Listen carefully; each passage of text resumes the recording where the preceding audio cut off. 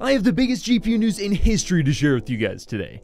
Let's talk about it. Before that, this video is brought to you by the Wismac ZK1. The ZK1 is an RGB mechanical keyboard equipped with K-box linear switches, a detachable magnetic palm rest, a 1000 Hz polling rate for maximum speed, and multimedia keys to easily adjust the volume of your PC. The ZK1 is also built with a high-quality aluminum frame, and the switches included are rated for an incredible 80 million clicks of durability. Not only that, but it's incredibly customizable, allowing you to replace each individual key and set different lighting profiles for the keys as well as the RGB bar below to match your setup. So if you're looking for a high-quality and affordable mechanical keyboard, be sure to click the link in the description below. That's right, today's an absolutely monumental day because for the first time in a very long time, we have a third player in the GPU market once again. And yes, this is very, very exciting, guys. We finally have Intel entering the GPU market officially today with their brand new released GPUs, and we'll get into those in just a little bit. But first, I just want to stress to you guys how exciting this day is because for a very long time, we've had basically a duopoly going on between AMD and Nvidia when it comes to the GPU space. And although these two companies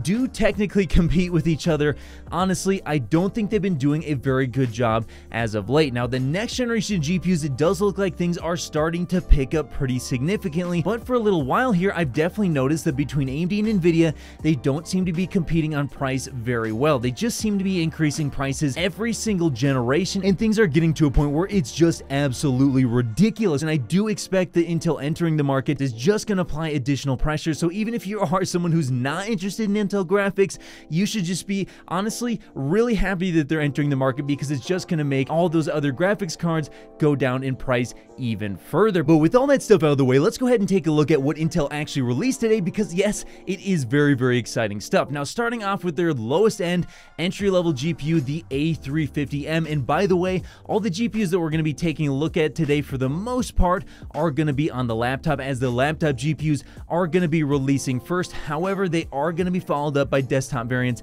that are going to be based off of the same GPUs as far as I'm aware. So this stuff should basically be exactly what we're going to see on the desktop, except for on the desktop, they're just going to be a little bit higher clock. So once again, starting off with the A350M, this thing is apparently going to have 6 Xe cores, 6 ray tracing units, 1150 megahertz for the core clock, 4 gigabytes of G6, a memory bus of 64-bit, and a graphics power of up to 35 watts. Now moving on to the A370M, and this is where things start to get a little bit more exciting. This one's going to have 8 Xe cores, 8 ray tracing units, a clock speed of up to 1550 megahertz, which by the way, on the desktop, I actually am expecting these things to exceed 2 gigahertz, so they're going to be much, much faster on the desktop. It's going to have the same 4 gigabytes of G6 memory on the same 64-bit bus, except for a slightly higher power limit of 50 watts. Now, these are going to actually be available starting now, but the other SKUs that we're going to be talking about here in just a second are going to be available in early summer, along with the desktop variants as well, and that could be just as little as about 2 months away. So yeah, in not too long, we will be talking about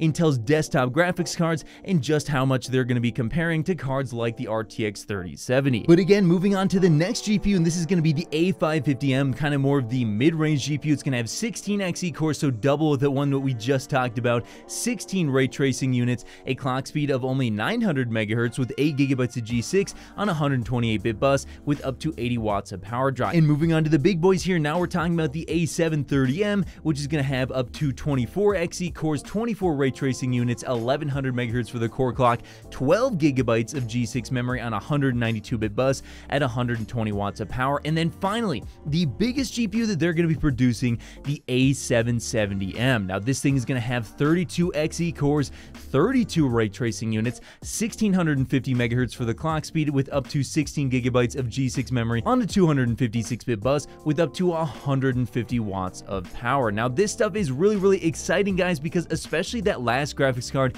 if we do go ahead and take a look at what it's going to look like on the desktop, like I mentioned, it's going to have over 2 gigahertz for a clock speed, so you're going to see a massive improvement there.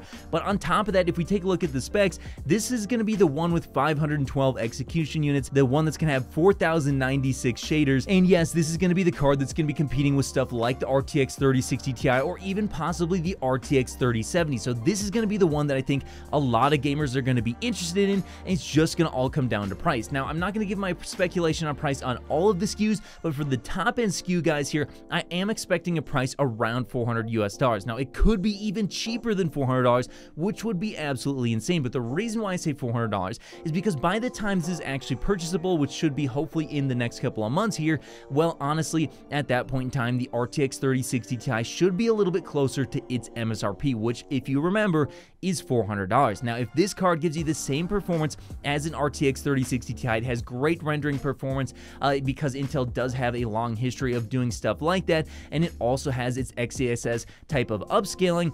Well, honestly, if it's giving you the same performance, why not charge the same price? Because you're getting double the amount of memory, so you are going to be getting more value out of this Intel graphics card, and I think that's what they're going to heavily lean into, and I think that makes a lot of sense. So now we've gone over all the specs, we've talked about pricing, but what about performance? And here's where things get a little bit interesting. Now, you have my thoughts on where, the top end SKU is probably going to land in terms of its performance, but to give you an idea of some actual performance numbers that they put out here, we can take a look at the A350M once again, which, mind you, this is the second slowest card that they're going to be putting out there, but it's the only card we have official benchmarks for, and they did go ahead and compare it to their Intel Iris X, I believe, integrated graphics on the Intel Core i7 1280p. Now, those integrated graphics are actually pretty fast if I recall correctly. However, if we take a look at their charts here, the A350M, which once again, this is their second slowest graphics card that they are making. It is like a fourth the specs of what you're going to be seeing on their top end GPU,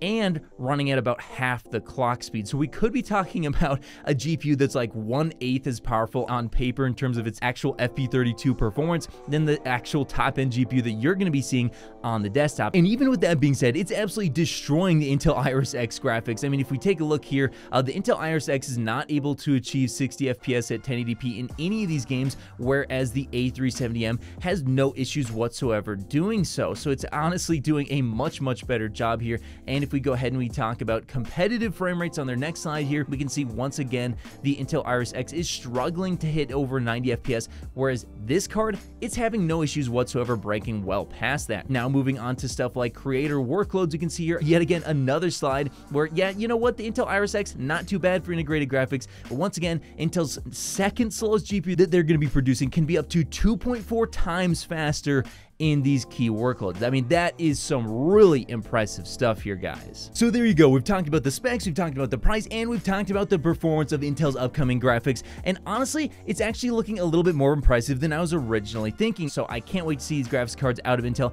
as well as their next generation graphics cards, which should be coming not too long after these release as well. So if you want to stay up to date on all these various Intel GPUs that are going to be releasing, make sure you hit that subscribe button, because I'm going to be trying my best to source one on launch day to go ahead and give you guys some reviews, some really unbiased reviews that are going to be showing you, exactly what type of performance you can be seeing out of it, as well as, is it going to be stable, is it going to be good for streaming, is it going to be good for, recording stuff, all that sort of stuff. I'm going to be trying to go ahead and cover, so make sure you subscribe for that. But with all that stuff out of the way, yeah, I'm honestly just super hyped for a third competitor to finally be entering the market, and I cannot wait, once again, to get my hands on these GPUs. But hey, that's just what I think. What do you think about Intel and their upcoming Arc GPUs? Let me know your guys' thoughts in the comments below, and of course, I'll see you in the next video. If you made it to the end of the video, be sure to drop a like. Every time you do so, AMD and Nvidia get more stock. Also, if you want to see more, click here. You won't be disappointed.